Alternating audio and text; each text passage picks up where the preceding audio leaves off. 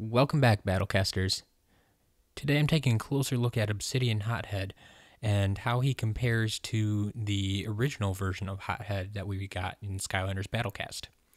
For those of you who don't know, Obsidian Hothead is a variant card that you could get from the General Mills cereal promotion.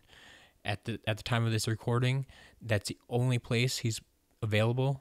Don't know if you can get him digitally, but hopefully somewhere down the line there will be some other way of getting him because he's actually pretty cool. So Obsidian Hothead, like I said, is a variant of Hothead, but he doesn't just look different. He actually, in my opinion, is a different character. So if you just look at the cards side by side, you can see that there's already a difference in their stats.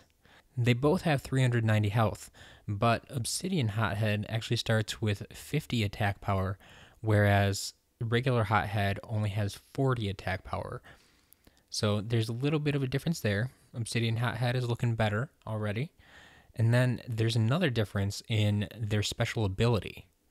So regular Hothead, his special ability was called Boiling Over, and it gives him an extra 10 power for this turn, or if he was damaged last turn, you get an extra 30 power.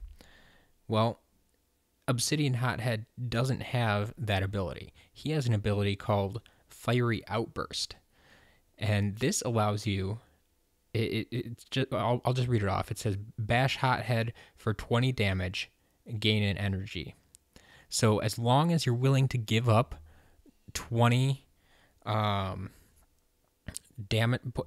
of damage, 20 health on each turn, as soon as you gain the special ability, you're going to be able to gain an energy every turn, because this special ability costs 0 crystals, 0 energy to play. Your payment comes out of your health. So it really kind of, it's an interesting twist, giving Hothead the ability to gain an energy essentially every turn. So something to watch out for.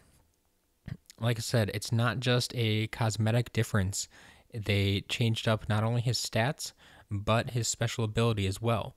So if you can, get your hands on one of these cards. They're in the General Mills cereals. I have more articles about this on the site. I'll try to link to some of them in the description below. But there you have it.